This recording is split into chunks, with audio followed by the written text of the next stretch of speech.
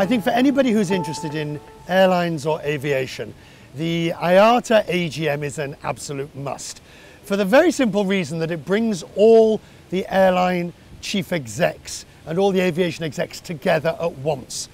For some reason, maybe because it's their representative body, they're on the board of governors, they actually own the organisation, so to speak, they all come to this event. It is the works outing for the airline industry, and it's a chance for the CEOs to meet, to gossip, to exchange views, to chit-chat.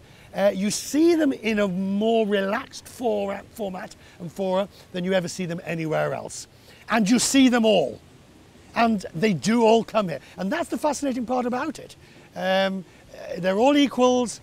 The big airlines, the small airlines, it's fascinating. At various levels, yes. At the Board of Governors level in terms of IATA itself, whether it's on safety or environmental protections or setting standards or the rules for IATA, yes, absolutely. And I think that's the formal part, but that's not the most important part, for me anyway.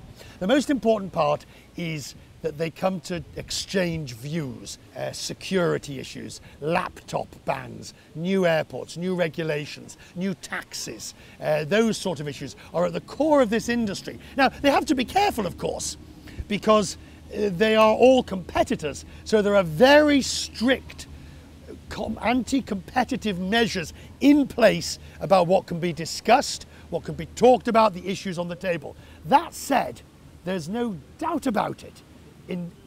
If there's one airline event I absolutely must attend, it's the IATA AGM. Well, I could say, of course, it was the airline CEOs. I could say it was the high level of aviation debate. I could wax lyrical about the importance of the industry. I could go on for hours about all of those things.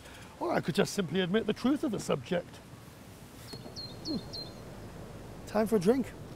Oh, my word.